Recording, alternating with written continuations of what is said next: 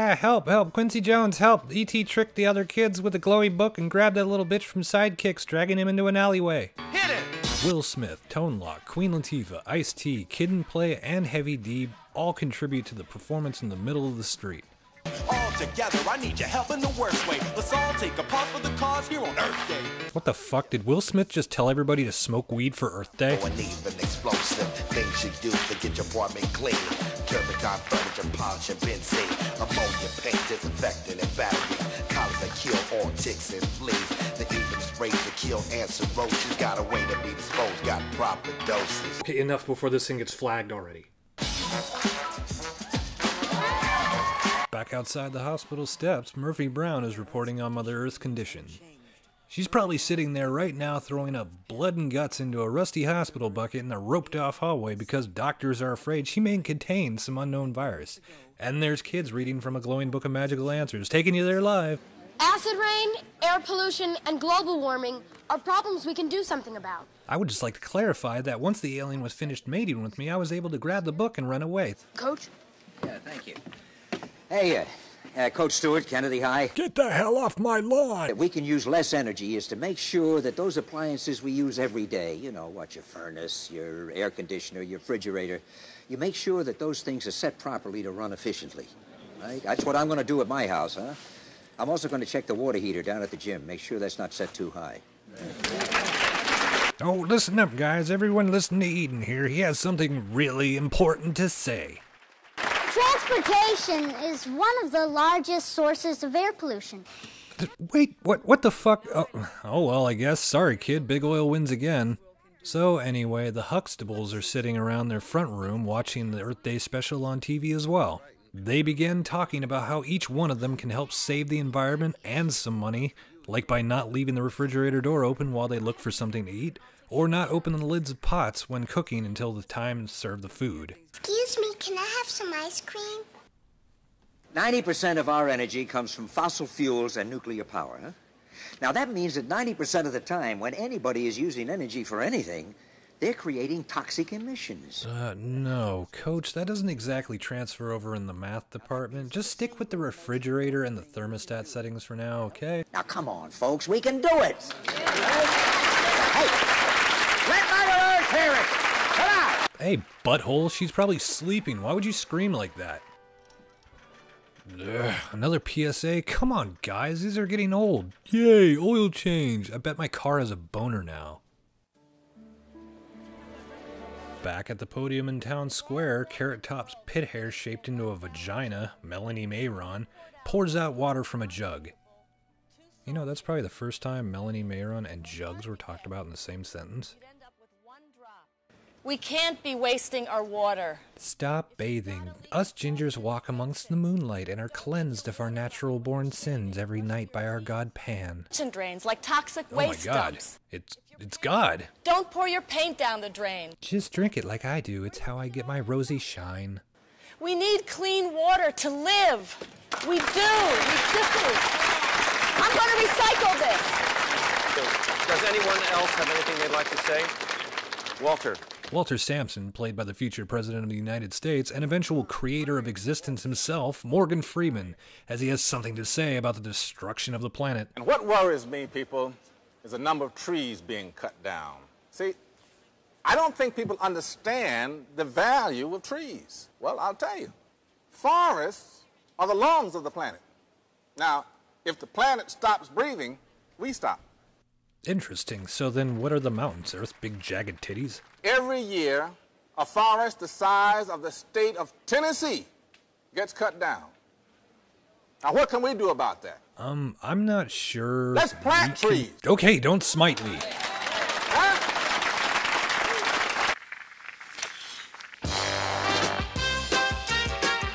Hey, the dating game. Wow, they got Jim Lang. Cool. And Gina Davis as the Bachelorette. That's interesting. I guess Jeff wasn't cutting it. Okay, ask away. Okay. Bachelor number 1, could you describe your ideal date? First suitor played by 5-time NBA championship creator and Vidal Sassoon Streamline Aeronautics decision test pilot Pat Riley. Coast maybe to Carmel, stop at Clint's place, have a romantic candlelight dinner, And then after that, just continue on up to San Francisco, Union Street, wonderful little dessert restaurant. And then the rest is up to you. Oh, God, keep it in your pants, Pat. Sounds interesting. Okay, bachelor number 2, same question. Well, Kim, I'd say I'd jet you up to my private villa and my private helicopter. We could dig into my private account and purchase a private room where you can start by privatizing my privates in private. Okay, bachelor number 3. You know, I've been asked this same question hundreds and hundreds of times. What's the question? What is your ideal date? Oh, well, first I think it should be organically grown and in the right climate. No, bachelor number 3, we're talking ideal date here. When you meet a woman, what's the first thing you look for? A room. Oh, that Rodney. Objectification was always so in then. Top of your game. Then we'd go bike riding on a bicycle built for one. After that, I'd take her on the beach. We'll go for a swim. Hey, that gives me a chance to show off my body, huh?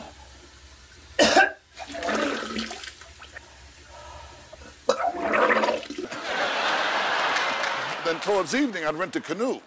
And you could just sit there for 2 hours in the moonlight and watch me paddle. Yeah, that sounds like fun. Let's paddle around for 10 minutes and you stroke out and we have to get rescued by the Coast Guard. So, of course, with that line, Rodney gets the girl because of his goofy charm and shitty eco-friendly sap answer. The writers are really starting to stretch for things to say, but oh well. We get some great AI bulging and stupid little sex jokes. It looks like the suit didn't help you at all, huh? And you, don't you have homework to do? So why weren't the Bachelors number 1 and 2 not chosen, Gina? Bachelors number 1 and 2 just didn't seem to realize the additional amounts of CO2 and nitrogen oxides that would be released on our dates. But Bachelor number 3, although I did find him a little revolting. A little? His head looks like a punched-in squash. Psychologically appealing. In fact, he really pushed my buttons with all that environmental talk. I only hope he can whisper it as well as he speaks it. Oh, fucking gross. Really? You shot down a trip in a private jet because of fossil fuel emissions and went with the guy that wanted to hump you on a bike? You're my kind of chick. Oh, honey, the environment's getting better already, huh? Why? Are you planning to become extinct by the end of this show? Ah, the camera zoom is stuck! Uh-oh, she's having a wet dream of Father Time. According to the EPA, hazardous waste is produced in this country at the rate of 700,000 tons a day. What? How many? That's 1,400,000,000 pounds every single day. That's impossible. How could that be? I'll tell you how that can be.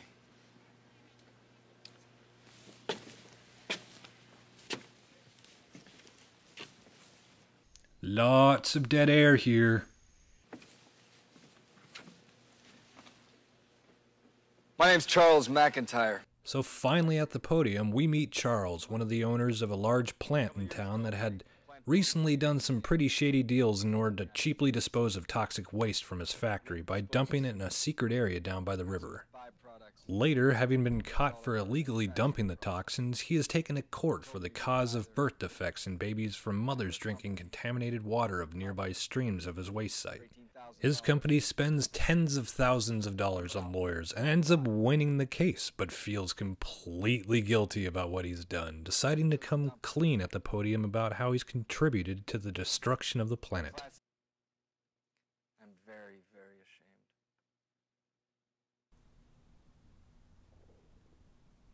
You know who needs to be ashamed?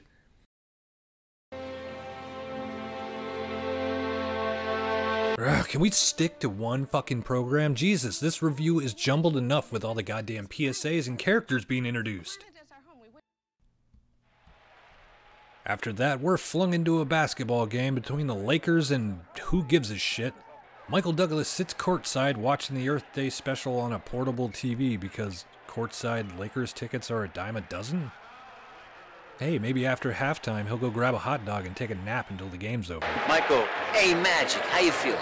I'm hurting, but not as much as Mother Earth. How's she doing? Standing in foul territory near the Lakers bench is Magic Johnson dressed in a suit, watching from the sideline. Michael notices that Robert's plastic beer cup is empty and wants to know what he's planning on doing with it afterwards. No, man. You're gonna recycle. Recycle or I'm gonna bite my lip and spit blood in your open eye. You Americans only recycle 1% of their plastic items. Did you know that? No. And those items are usually from other countries that broke within the time it took to bring it back from the store to your house and couldn't be placed in a recycling bin anyway because of all the chemicals it was made with. Who's really to blame here? Back at Carla and Vic's, we get to enter Vic's dream of him making it to his friend's place for that poker game mentioned earlier.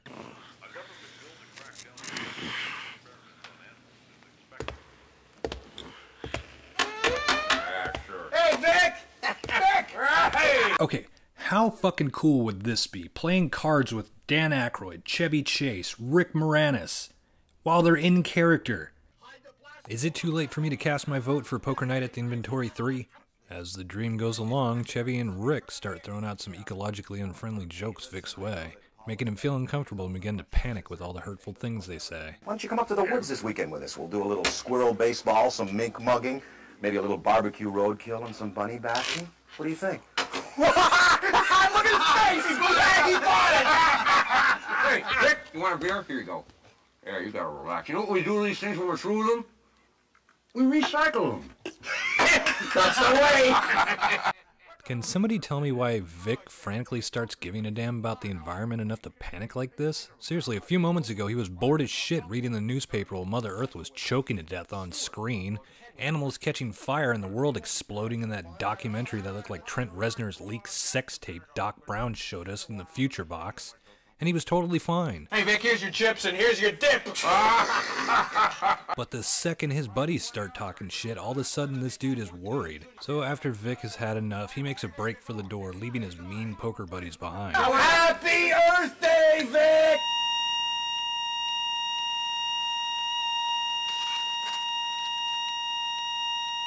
Vic, this is all your fault. Do you think the camera height is accurate? The kids from the hospital steps enter Mother Earth's room, led in by Doogie Howser, wandering over towards her bed for a quick visit. I'm so glad the 90s style died off. The loud colors, the bunchy clothing, everyone looks like chimps playing with discount wrapping paper. I came to say hello. How are you feeling? Oh, have you significantly reduced your annual garbage output by at least 50% and cleaned up all the oceans? No?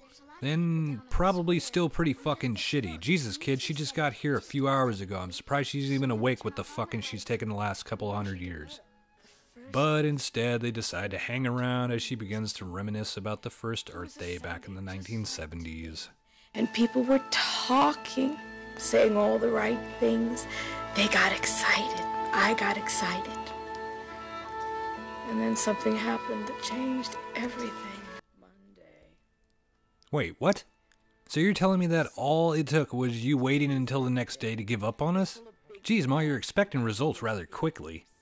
Sitting in the front room of TV's most horrible family in the 90s, Amanda Bierce, playing Marcy Darcy, is watching the Earth Day special, finding the whole situation terrible that people could actually destroy the planet like they do.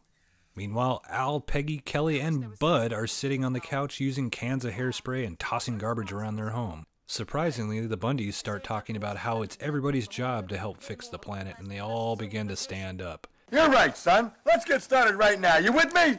Yeah! But only to start laughing at the fact that Marcy stood up thinking they were being serious.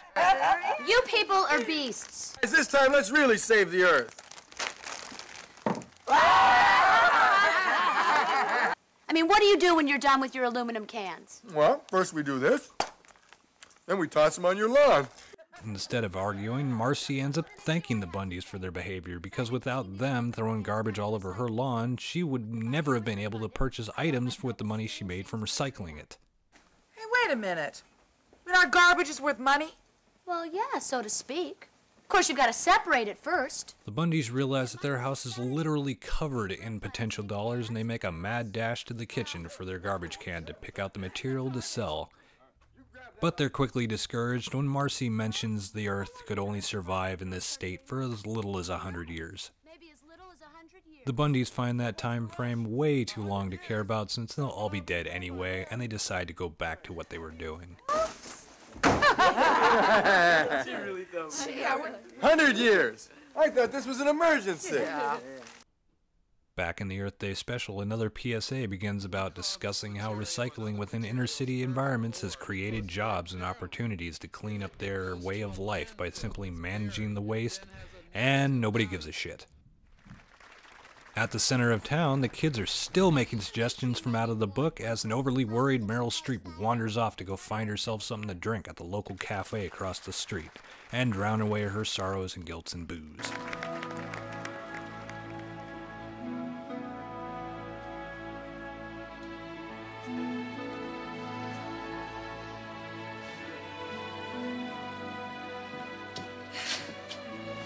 Hi. Hi. Wandering inside the tavern, she is met by Kevin Costner playing bartender behind the counter. I need a drink. I need a drink, please. Okay. How about a beer? Beer? Yeah, fine. That would be great. What if we have screwed it up so bad that they can't fix it? I mean, I think it's crazy what we're doing, you know? Sure is. It's very, very, very bad. Yeah, making an Earth Day special with a ton of these A-list actors and no story? Ridiculous, I know. So, You know, I used to be scared like you. I also grew gills and started breathing water. Problem solved. Yeah, you did? Are you kidding? I was so scared I pretended that none of it was happening. But that didn't make it any better, so I decided to do something about it. So Kevin tries to play it cool, showing her that worrying about it to the point of being paralyzed with fear, thinking you're unable to fix the problem, is just as bad as not doing anything about it in the first place. Despite Kevin's assurances that everything will be better if people just tried, Meryl still doesn't believe that he's correct. You need to do something. What? Think I should get a low-flow aerator? Yeah, do something instead of being afraid. You do something, you're going to start to feel better about yourself. Here. Take a chance. But take your time, all right? Don't rush this. This could change your life.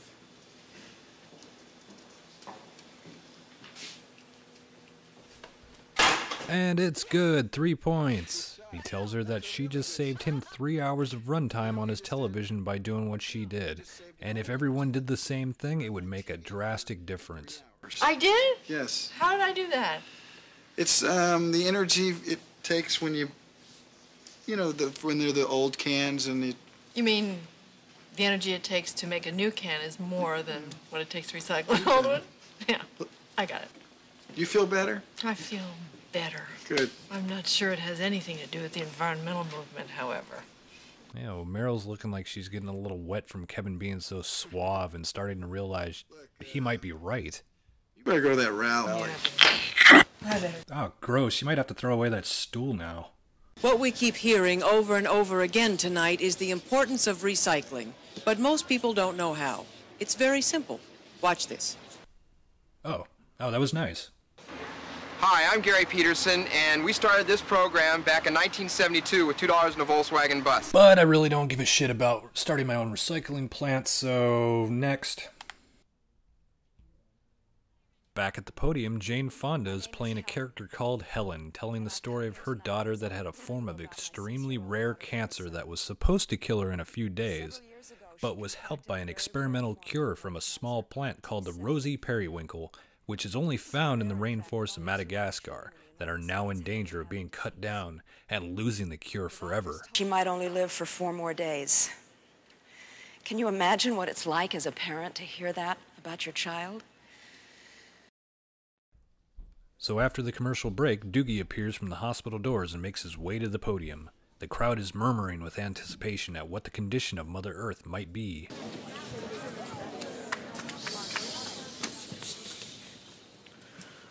Ladies and gentlemen, I'm here to report on Mother Earth's condition. I wish I had better news, but I don't. Doogie explains that things won't get any better until we actually go out there and start doing something. Are we actually going to go out and do the things that we say we're going to do?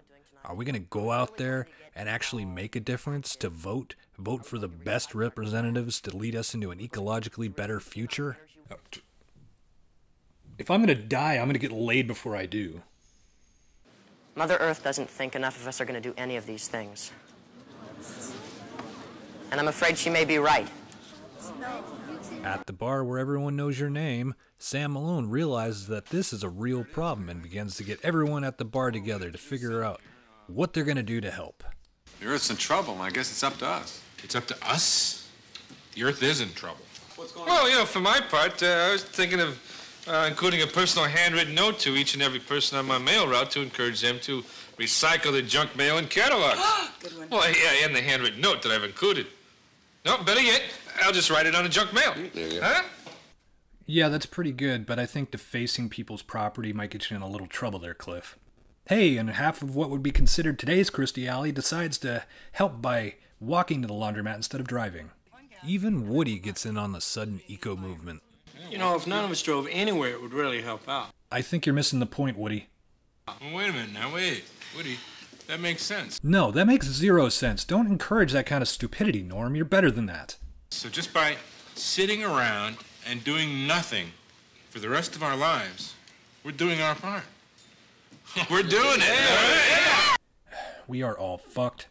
At the podium in Town Square outside the hospital steps, Doogie Howser is introducing people on how they're coming up with ideas about things that they're going to do to save the planet. I can start a recycling effort on my block! Yeah, well, condoms are recyclable.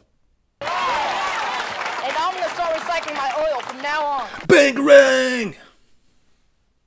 And I'm gonna plant these trees, and I sure as hell won't be wasting paper anymore either. Yeah, who's the sap now? I'm not quite sure what's happening here. It's difficult to describe. Without certain annihilation and coming destruction, Murphy's kind of confused on what to report. The atmosphere is charged, electric. Suddenly, people are coming alive. I want to organize a committee with the mayor's office to institute a recycling program. Yeah, you go do that.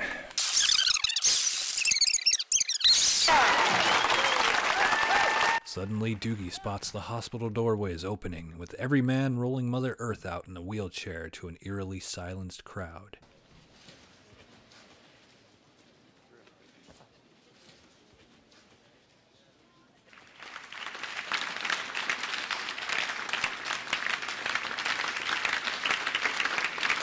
Every man accompanies Mother Earth as she stands to make it to the podium. The crowd cheers.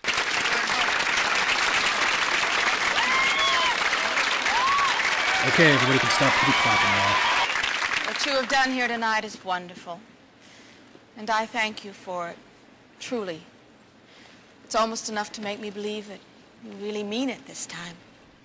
Way to suck the fucking air out of the room.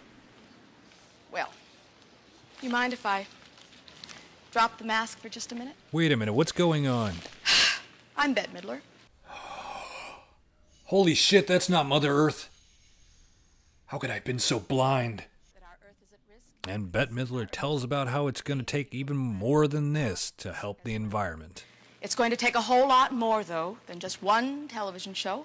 Or some dumbass YouTuber with a history of liking crappy movies. And all our good intentions to save Mother Earth. And I'm Robin Williams. And these are Wayne Newton's clothes. And I'm here tonight to say that we gave you the information. Now it's up to you to get active. You can do it. It makes a difference. Go out there. Recycle. You can do that.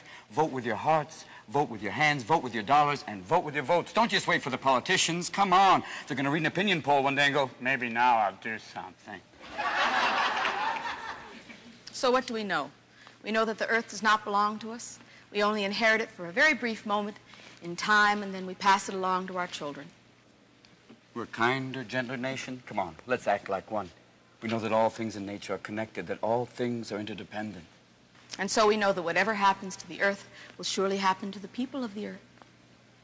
We didn't weave this incredible web of life. We are only a part of it. Whatever we do to this precious planet, in the end, we're doing it to ourselves. And so we're counting on you. Yeah, we're counting on you. You have to get off your cans and recycle. Tell him, Mama. Recycle! Reduce! Replace! Reuse! And most of all, rejoice, because you have an incredible gift here. Don't blow it. Wise up. Robin Williams and Bette Midler give their final speeches before we go back to Carla and Vix. Carla turns off the TV as the Earth Day special ends, asking Vic if he's okay because he's nodding and acting really weird. You okay? Oh. I have no idea what the fuck you're doing. Is it the big one? What's going on, Danny? What are you thinking about? Really want to know? Yeah, that's why I asked. Don't laugh. I won't laugh. I was thinking about our grandchildren. Ew, this movie went full circle. We're back to thinking about these two having sex again. What grandchildren? We don't have any. I know we don't have any, but we will someday. And what if the worst case of this happens? Worst case scenario, we actually get to see you two get it on. And they ask us, did we see this coming? Did we know that this could happen? What are we going to tell them? What are we going to lie to them? Tell them we were too busy? No, we can't do that. Mm-mm. What are we going to tell them, that we didn't care enough? I don't know. What are we going to tell our grandchildren?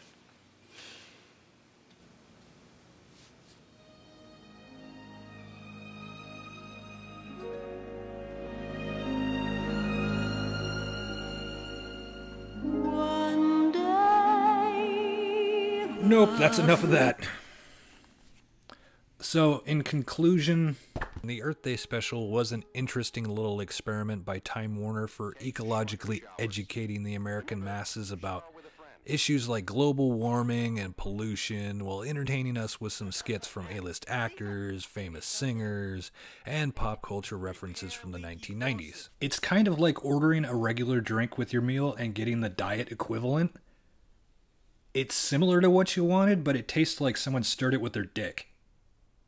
Despite all that I've said, this is by far one of my most favorite made-for-TV movies that have an emphasis on environmental safety. Actually, it's one of the only ones that I know of, but still, I wouldn't say that it was horrible, it was just boring as fuck in certain parts. Especially with all the really lengthy dialogue that could have been condensed into a few sentences. PSAs that could have easily been avoided if only they combined them into a few of the A-lister skits so they could have mentioned them in a brief summary of information rather than a huge 10-minute long documentary on how to dispose of oil or where to go to start a recycling business. And it would have probably stuck better because we all know that famous people have way more say and they're way more impactful and way more important than some scientist or doctor or educated professional that spent most of their time trying to learn all the correct answers. Who wants to listen to some boring asshole rant and rave for an hour in some video? Oh. Yeah, well. You've heard a lot of information here tonight, and there's still more to know.